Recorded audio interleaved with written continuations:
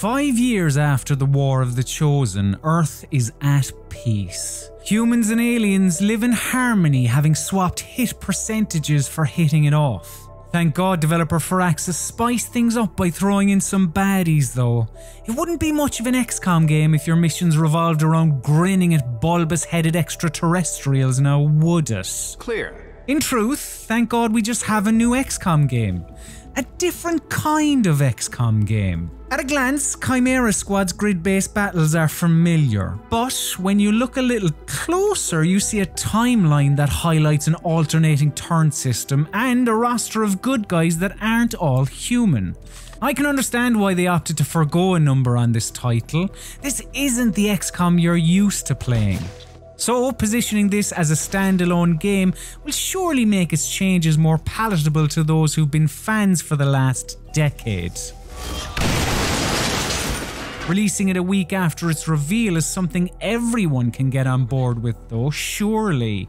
More of that, please, developers and publishers. If you're watching this in the first week of the game's launch, know that you can nab the game for less than $10 on Steam, which is something you should most definitely do.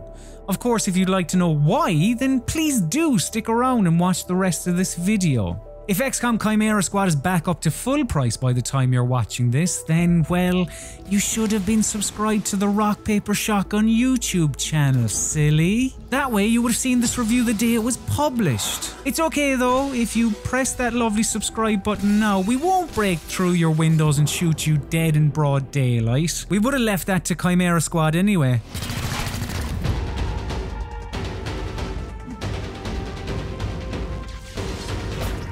Let's start with the basics, and here everything is governed by the new timeline. Unlike missions in older XCOM games where you would take all your turns and then your opposition would take all theirs, Chimera Squad sees both sides' alternating turns mapped out on this timeline. While the rest is recognisable, each agent has 2 action points to use on movement, shooting or abilities, and you can find cover behind handily placed waist-high walls as well as some full adult walls. The timeline forces you to think more carefully than you may have done before. If you're in close proximity to 2 separate targets, let's say number 2 and number 6, taking out the one that's near the top of the timeline is more advantageous to you, as their opportunity to act will come before the other. It also inspires some safety play from time to time. Getting behind cover and blocking certain assault from whomever is up next to the Oki can be more valuable than taking the shot that you're almost guaranteed to miss. I know some people have beef with alternating character turns. It's harder to strategize and play violent domino rallies when the future is so variable. It's one of the criticisms we hear a lot about Divinity Original Sin, for example. But Chimera Squad gives you some vital control over your fate. Your agents have a couple of shared abilities that allow you to manipulate when a squad mate can take their turn. Team Up, which can be utilised once per mission, enables you to force an agent to the top of the timeline, and Preparation will push one of your squad to an earlier place in the order, whilst also boosting their defence. This system is a revelation. As great as the action was in the previous 2 XCOM games, this is preferable because it adds clarity to the order of events. We advance. Not that it's easier, you're not always in a position to off the bad guys in a nice simple order. Frequently you have to make a choice whether to take the surefire shot on someone that's going to act later on, or risk it all by chancing the next enemy in the timeline. It just gets you to prioritise your actions and marks. Even if customization and permadeath return in XCOM 3, I hope this turn system makes the jump to the main series. Breaching! We shall move in.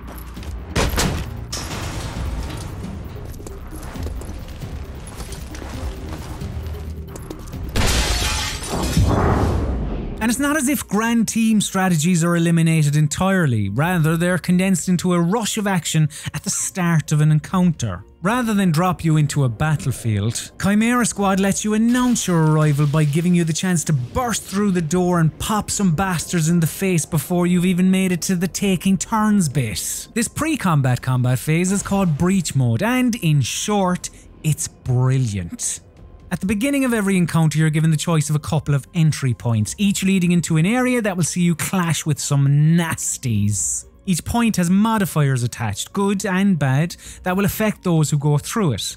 All units entering here get a plus 25 aim during the breach. Last unit through this entrance will have their weapon disabled. First unit through here is guaranteed to land their first shot. That sort of thing. Breach points have between 1 and 4 slots available, meaning you can split your team up however you like if you want maximum coverage of the arena. Or, if you prefer, you can send everyone through the one door like a schlocky yet effective 80s action movie. Certain breach points are only available to select members of Chimera Squad, as well as those with a special item like a key card which can open security doors or a breaching charge which can destroy walls. It's always good to take note of how many baddies are lying in wait behind each entrance. A 1v5 battle may not end very well for you. This pre-game section of the battle doesn't end there though, no. Once you're through the door, you have an opportunity to take a shot at the bad guys, but you have to be mindful of their response to your presence. For example, those who have been alerted will use an ability during the breach sequence, while surprised enemies will suffer a defense penalty. It's an excellent layer of strategy that sees you planning from the word go, as you can even determine the order in which points are breached and agents enter. You can make a statement by sending the strongest in first, but perhaps you'd prefer to save them till last. Certain members of the squad also have unique breaching abilities that can be of use when pulled out at the right time. Verge can propel an enemy into the air, leaving them without cover, while Godmother can use Alpha Strike, which sees her blasting a baddie with her shotgun and ensuring she takes her turn earlier on the timeline. 2 minutes out. Hey, Godmother. Is this like the old days? XCOM swooping in and taking it to the bad guys? I wouldn't know.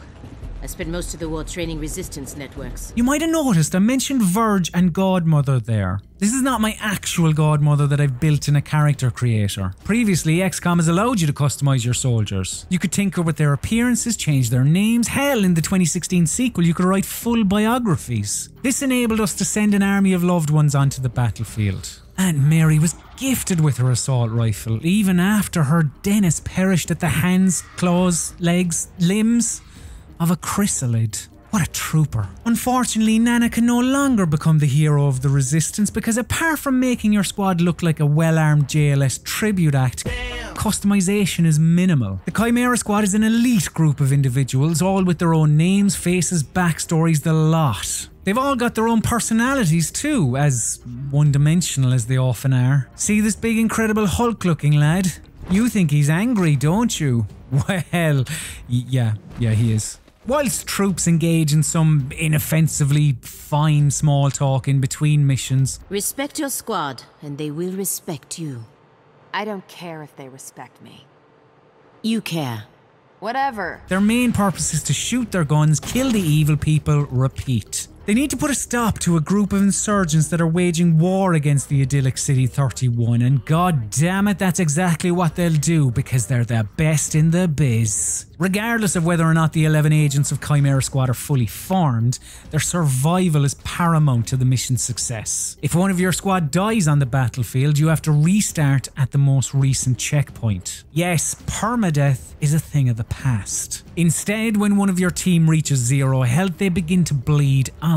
If you don't stabilize them within a certain number of turns, which takes them out of the action for the remainder of the mission, then they will die and you will fail. If you played Mutant Year Zero with its similar system, you'll know that far from stripping a game of the tension of permadeath, it adds a different kind of fear. Deciding between aiding your downed squad mate or availing of the opportunity to take out a dangerous foe that's near death is gloriously nerve-wracking. Keeping every member of your troop healthy at all times is critical because if an agent's HP drops below half, then there's a chance they could develop a scar, which will debuff a core stat like mobility or aim. And if you want to heal a scar, which you will, you'll have to stick the injured soldier into training back at HQ. And while they're convalescing, they can't go out on missions. A sort of temper-death, if you will. A fine balance between old and new. Purists may scoff at the notion of an XCOM that doesn't see death as final, but losing a leveled up Terminal or Verge would crush a lot more than seeing your mother croak before your eyes. Sorry, ma'am,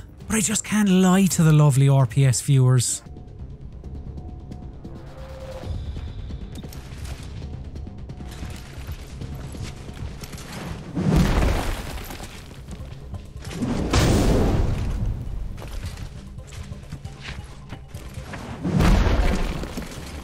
What your heroes lack in looking like your dad, they make up for in unique skills that let you build 4-person squads as you see fit. Cherub's pistol doesn't pack much punch, but his team-protecting kinetic shield is top-notch. Torque, the Viper Inquisitor, incapacitates Scum with boa constrictor hugs and repositions allies in the line of fire with her ginormous tongue. Axiom is a mutant breaker, which is XCOM speak for absolute unit. He can occasionally shrug off tactics after doling out some mega hurt. The psionic sectoid Verge can use his mind to stun, manipulate and harm bad guys on the battlefield, and Godmother is just really f***ing good at shooting things.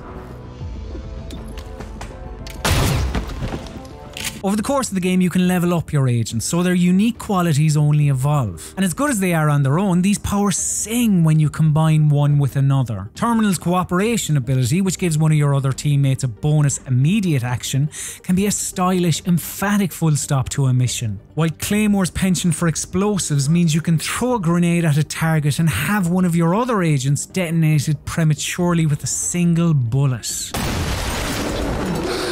Wonderfully, there isn't an overpowered Fab 4 here. Over the course of the game, you'll amass 11 members of Chimera Squad, and there's no doubt some will become your favourites. Do I need to show you more of this absolute beast? But seeing each agent go from 0 to hero as they level up encourages you to take newer additions on missions to discover more worthwhile powers. Each member of the squad provides something different, something beneficial. A few even before it's their turn to move about the grid. All this good stuff works in unison to create a different XCOM game. Just the fact that someone has used a dehumidifier to remove the fog of war and reveal the full map of each encounter makes this a far purer tactics game than before. Each mission is split across several of these encounters, further chopping the game down. Yes, the unexpected can still occur. Surprise reinforcements aren't totally uncommon, but being given access to the whole map right away lets you crack on with implementing your tactics for these little Sabutio murderers. The brisk pace means no area has the chance to become a slog, which further feeds into the game's newfound sense of pace. Given the focus on shock of awe of breaches, you might think the game would forego the wider geoscape strategic layer, the global command that kept you spinning plates in previous games. But not so. From your swanky HQ, you can see City 31 and its 9 districts, and pick your missions as you wish. Events are governed by an in-game calendar, as each mission is somewhat time-sensitive. Critical missions, for instance, will need to be completed by a certain time, while side quests will only be available for a day. Ignore a particular district and its unrest meter rises. Once full, overall city anarchy will go up. If that maxes out, then it's game over. Now you can combat this by completing tasks in an unruly region or by calling on field teams to cool the situation. Using a resource called Intel, you can purchase these field teams and stick them in areas that are kicking off. They grant you significant powers, such as the ability to lower a district's unrest level at the click of a button, as well as the capability to reduce overall city anarchy. Basically, you just need to make sure you're tending to every section of the map. While admittedly not as stressful or complicated as the apocalyptic scenarios of earlier games, managing City 31 has enough bite to keep you engaged. I often found myself tearing my hair out over whether to complete a mission in one area to lower a district's unrest meter, or take the hit and do another mission that would provide me with greater rewards, like a cool gun attachment or something. Regularly, and begrudgingly I might add, I decided to help the inhabitants of City 31. I knew it was the right thing to do. Doesn't mean I'm not cross about it. I missed out on a really cool gun attachment. Tower or flee? Your choice. Check it out. Headquarters sent us an assembly.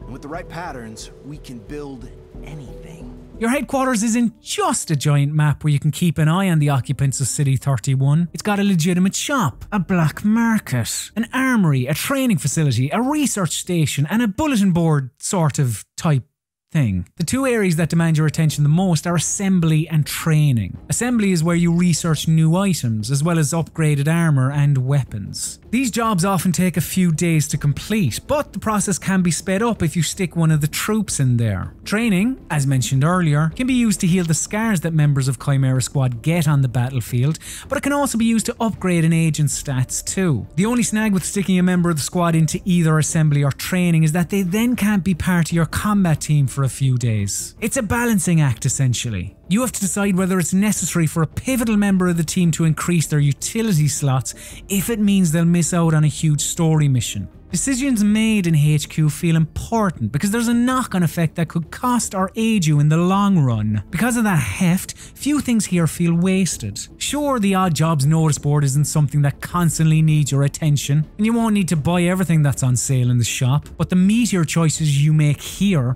will have an impact once you're out there. We are through the checkpoint. I was never actually Advent.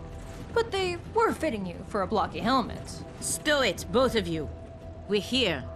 3-1 PD gave us the all clear. Grab your gear and prepare to move in. The Chimera Squad may lack some oomph when it comes to character. You can hear them nattering away at HQ, but they don't give you a reason to actually listen. Although on the battlefield, like many things in this game, it's a different story. Their individuality means some are better than others in certain situations, and the way in which their abilities interact is joyous. Using Team Up, for example, and influencing the order of the exceptional new timeline system is terrific. Not to mention the rush of panicking a group of enemies with the new breach mode.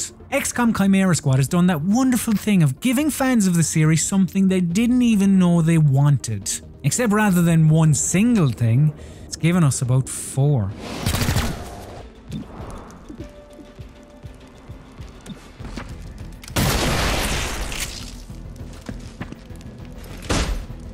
If you liked this review of XCOM Chimera Squad, then it would be lovely if you liked this video. Just press that little thumbs up button there. On top of that, if you could subscribe to Rock Paper Shotgun, that would be doubly lovely. Remember to ring that bell so you'll be notified of all future videos and live streams too. If you're looking for more RPS content to watch, why not have a gander at one of these? And as always, RPS appreciates you watching this far into one of our reviews, so here's a picture of Wes Hoolahan celebrating his goal against Sweden at Euro 2016. Good times. Thanks for watching. Go on, get out of here.